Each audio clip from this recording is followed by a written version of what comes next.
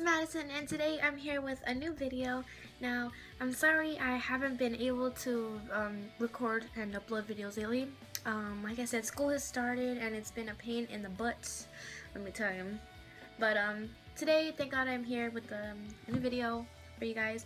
And today I'll be telling you 11 healthy ways to deal with stress and anxiety. So yeah, that's good. Thing you could do is blow on your thumb. I know it sounds weird and really basic, but your thumb has like a pressure point. It really helps. It relaxes you, relaxes your muscles and your brain activity. So yeah, like just blowing on your thumb. Second way is to do your best that you can. Do the best you can. Don't always aim for first place, okay? Don't always aim for second place. It's good, it's healthy to, have your goals set to second or third, but don't always aim for the highest, because if you're not able to get the highest, you're just gonna let yourself down. Instead, aim for a pretty fair like second or third place if you're like competing for something. Yeah, for second or third place. And if you get higher, well then that's great. That higher your self-esteem. If you get that, then you've accomplished your goal. And if you get lower, then to practice or to do better for the next time. Third way is to get enough sleep. Now, I'm pretty sure your parents tell you this all the time. Go to sleep at 8, wake up at 6. But it's healthy. A healthy amount of hours of sleep just really depends on age.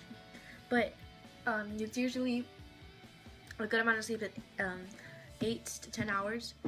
If you can't get 8 to 10 hours, naps are always good. Let's say you sleep for 3 hours, try to take maybe an hour nap. If you can't, like you're at school or something, when you get home, take a nap, or stuff like that. 4 is limit alcohol and caffeine.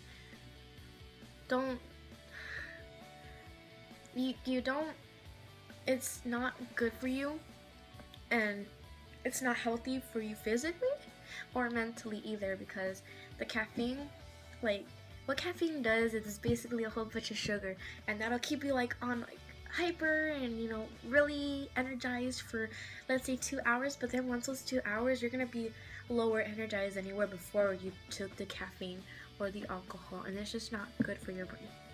5th way is to welcome humor. It's always good to have a laugh here and there. They say if you laugh at least 17 times a day, I don't remember, but a certain time of the day is healthy for you mentally. So, 6th thing is learn your trigger points. Learn what triggers your anxiety. What triggers my anxiety is being in a situation where I'm giving all these tasks, like do this, do that, do this, do that, do this, do that, or like giving all these things to take care of, and it just, I don't know, but that's my trigger point. So I try to avoid that as much as I can, and it's really helpful. The 7th thing you could do is maintain a positive attitude. It's always good to look on the brighter side. The cup is not half empty, it's half full. But anyways, it's always good to keep a positive attitude. Try to think on the brighter side. Try not to put yourself down a lot, because that won't help your stress at all. That'll just make it worse.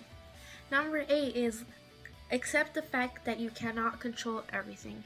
You can't rotate the earth. You can't make this person like you. You can't make this person hate you.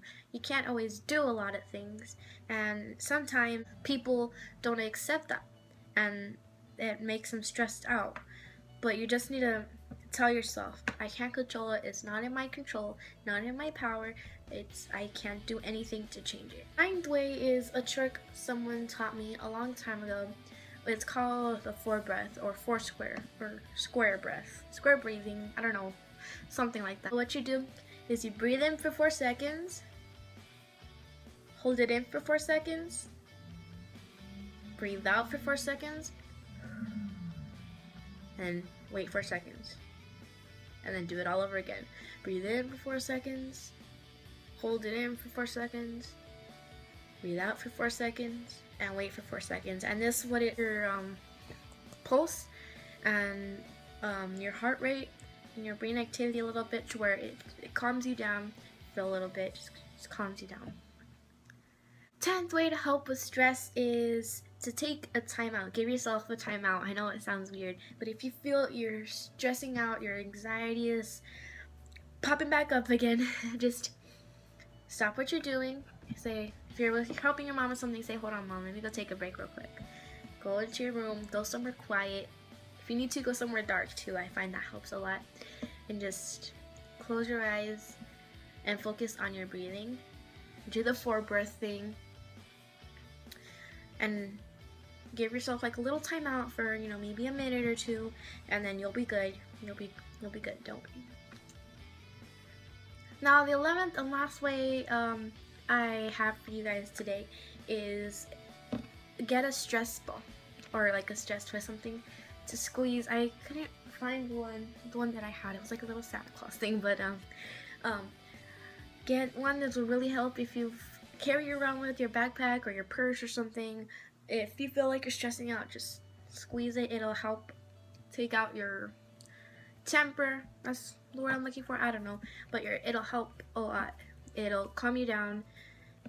Yeah. So yeah. Thanks for watching. I hope you enjoyed. Please like and subscribe and comment what videos you'd like me to do next, and I will work on them.